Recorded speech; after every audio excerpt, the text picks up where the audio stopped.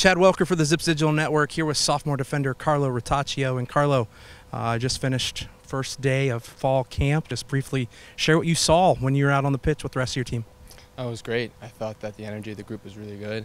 You know, the new guys are coming in flying. I think we're up to a great start, but there's plenty more to go, and we're excited to get that going. Now, you guys have been back on campus for a couple of weeks. You guys had some captains practice last week.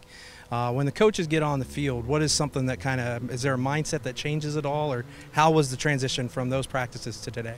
Yeah, of course. You know, when the coaches are on the field, the guys are always going to be more alert, more awake. But I thought throughout captain's practice, the guys were really tuned in. The guys were hungry and excited. You know, that didn't faze anything, and I was really impressed, especially by the newcomers, by that. Personally, what were some of the things that you did this summer to get you ready for this upcoming season? Just work every day, you know. We unfortunately didn't have the ending we wanted last year.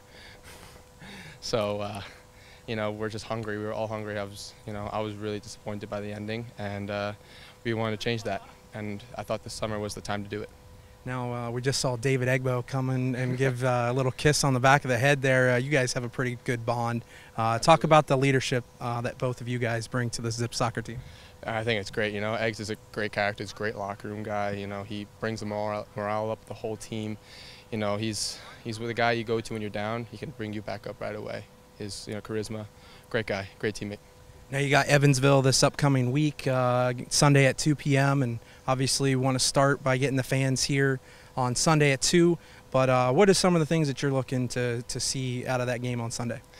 I want to see us get to a good start. You know, I think our start is going to dictate how our season goes. You know, obviously that wasn't the case last year, but I think this year with the group we have, the way we start is the way we'll finish. And I think we start high. I think we'll finish really high too. Now, of course, the next series we're going to have with Carlo Ritaccio is where he's going to introduce a couple of his teammates to all of Zips Nation. So we look forward to bringing that to you over the course of the next couple of weeks and months as the men's soccer team is on for their quest for the second star. So for Chad Welker and the Zips Digital Network, Carlo Ritaccio, have a great rest of your week. And as always, go Zips.